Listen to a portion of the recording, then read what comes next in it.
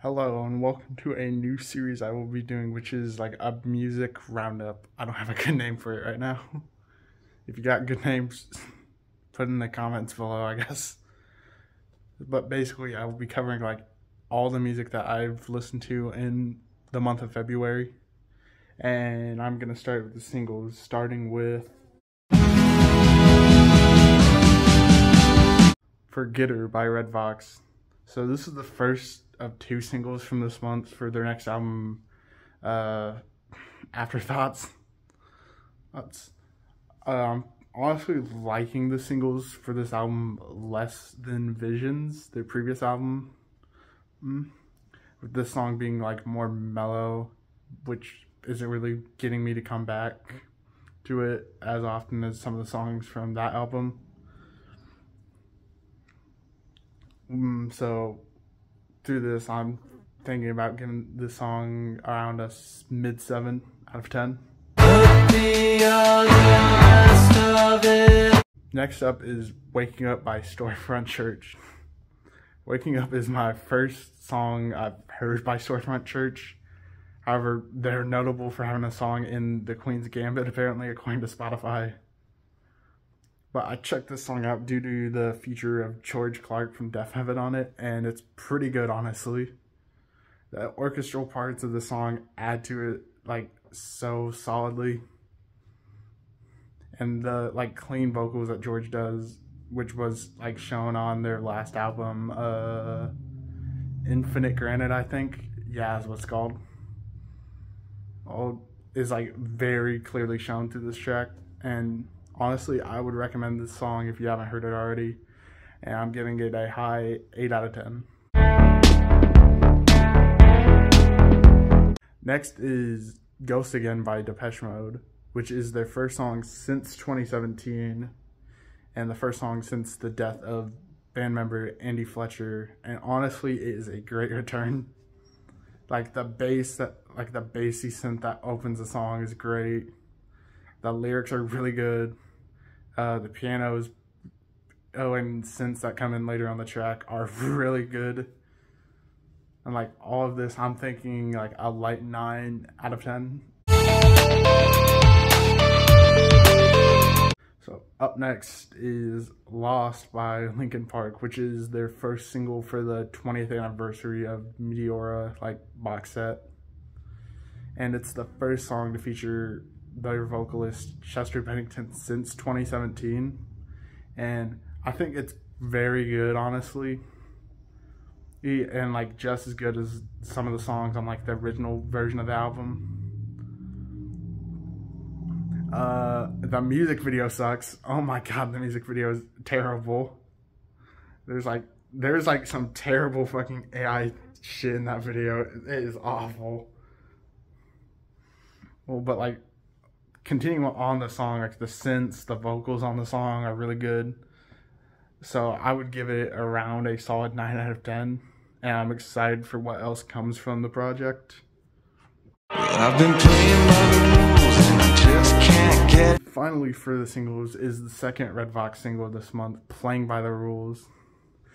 And I think this is probably my second favorite single for the album so far. It's got like a really good groovy feel. Everything lands together. I like the chorus. That final minute of the song is really good. And with that in mind, I will give this song a solid 8 out of 10. So now moving on to albums. Let's start with... Let's Start Here by Lil Yachty. I like this project, but I think it is overrated.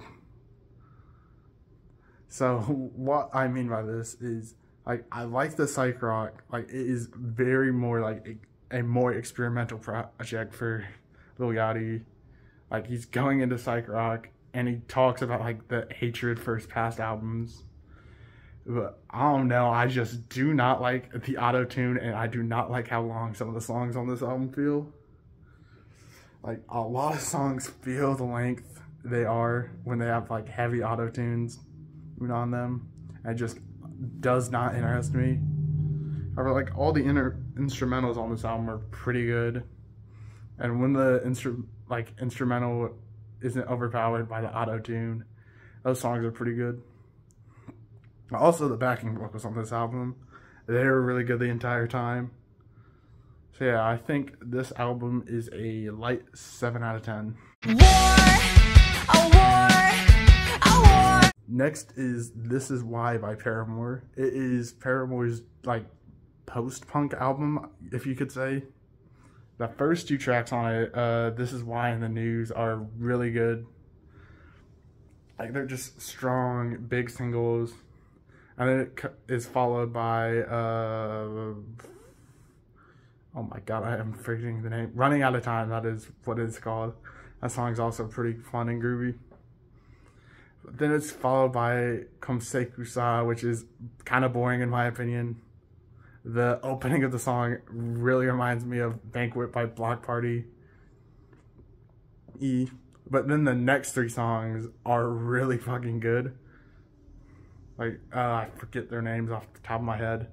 I didn't write them down for some reason. I should have. But I really like them. And then it's the final 3 songs. They're more like the slower side of post-punk, which doesn't really interest me that much. Other than Crave. Crave is kind of like bigger, but just literally one of the weaker songs on the album. However, I think it is probably like the best that post-punk revival has been, and is better than like everything like that has been made in the genre by like established bands in it, like Block Party, which I mentioned before. And I think it's a light 8 out of 10.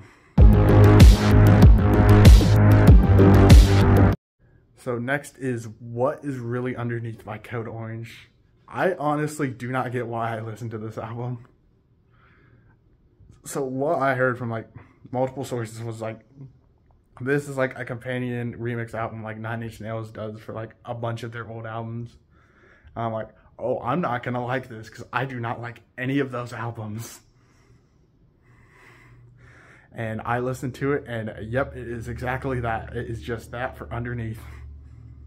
And it just pretty much takes the good moments from Underneath and kind of makes them into like electronic instrumentals that are kind of boring. I don't know, I just don't really like it. One really low point is the song Prismatic Shame, which takes the song Who I Am and just kind of ruins it. Just puts a boring instrumental on it. Takes all the like hype parts of the original song and just isn't it. With that in mind though, I'm giving this album a solid 4 out of 10. Up next is Skrillex Quest for Fire, and this is probably the most surprised I've been by an album this year. Because it is a drastic turn from what he has made before, and that is a good thing in my opinion. Because his old work I do not like. I don't like it at all. But instead of like that big fucking heavy like bro step like synth blow your fucking ears out noise, is more like a big heavy bass like sound. The album opens like on a great song, Leave Me Like This. Like the instrumental's good, the vocals are good with the instrumental. However, then it's kind of followed up with one of the weaker songs on the album, Ra-Ta-Ta, which is built off of 2 samples. Like, they're good, but just doesn't really work as well for me. Then up next is Tears. Tears is pretty good. It's a song with like sparse vocals. However, the instrumental on it is really good. Like the sample on the album, which is an impression of Navi. It's not actually Navi from Legend of Zelda. It is really good on the song. Then it's followed by Rumble and Butterflies, which are basically Skrillex working with like 2 different producers, specifically Fred Again and Fortet, to make 2 pretty good songs. The vocals on Butterfly isn't as good as Rumble, but yeah, still really good. And then up next is Inhale, Exhale, and A Street That I Know, which are two songs with similar issues, like, to each other. They have vocals that aren't the best on the album. However, they have really good instrumentals.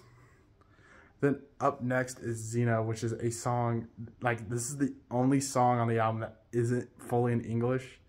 And pretty much it shows how Skrillex can make a song in a different language still work with, like, the sounds he is working with. Another really high point is the remix of Too Bizarre. It's, like, insane. It's, like, hellish in height. Like, it uses literally one line from the original song to develop, like, half the song. And it's just, like, it is insane. Like, it takes all the elements from the original and just puts them into it. And I think it works really good. What's next? Then there's Hydrate. Another song with... Oh my god, I forgot his name. He's on Rumble, though. I just can't remember his name. Same rapper on here. It's pretty good. And then Good Space is probably the weakest song on this album. There's also a transition into it. There's 2 transitions on this album, which I'm not mentioning fully. Then there's a remix of the song Supersonic, which is really good. Like, the drop is really good on it. And then there's Still Here with The Ones I Came With, which closes the album on a pretty high note. And, you know, like I said earlier, this album, like, insanely shocked me. If Skrillex continues on this path, that would be a good thing. And with that, I am giving this album a light 9 out of 10. Up next is Don't Get Too Close by Skrillex. And man, this album does not work at all. The first half is, like, alright. Like, I feel like this album is 2 halves. Like, the decent first half, and then the really bad second half. So, like, the first track, Don't Leave Me Like This, is the same vocals from the first song from the previous album. However, they're just on a insanely boring instrumental. Then there's Way Back with Trippie Redd and Pink Panthers on it. It's alright. Then there's 2 songs with Drinking members, Blady and Young Lean. They're good. However, then the album takes a considerable nosedive after the song Summertime with Kid Cudi on it.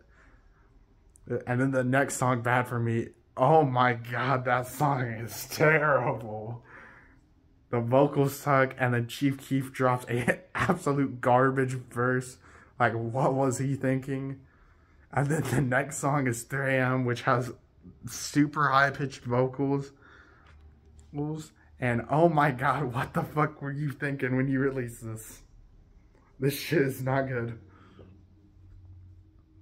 And then there's the title track of this album, which I'm playing a portion of for the intro to the segment. It sounds like a fucking Chipster ringtone, and that's not a good thing. There's a really good tweet that demonstrates that I'll link in the description.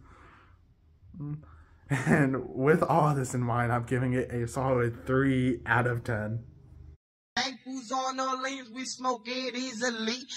Up next is Shameless Suicide by Suicide Boys and Shakewell, and it is the latest release from Suicide Boys, with every song on here featuring Shakewell. And I enjoyed this project more than their EP with Germ from last year, but less than their full-length album from last year. Like, all verses on this album are consistently good. And, like, the first track is great. However, I'm not really feeling the next 2 tracks. Like, they basically have rage beats for instrumentals, which I'm not big on Playboy Cardi, so I'm not big on rage beats. However, the next 3 tracks are pretty good, and they help bring the album back. And overall, I would rate the EP a high 7 out of 10. finally is the new Gorillaz album, Cracker Island. I was really excited for this album, like following the singles. Like, I liked all of them. However, I did get a bit wary when the song Skinny Ape released. I did not really like that song. However, with the full album out, I can say it's probably the most disappointing Gorillaz album since the Now Now.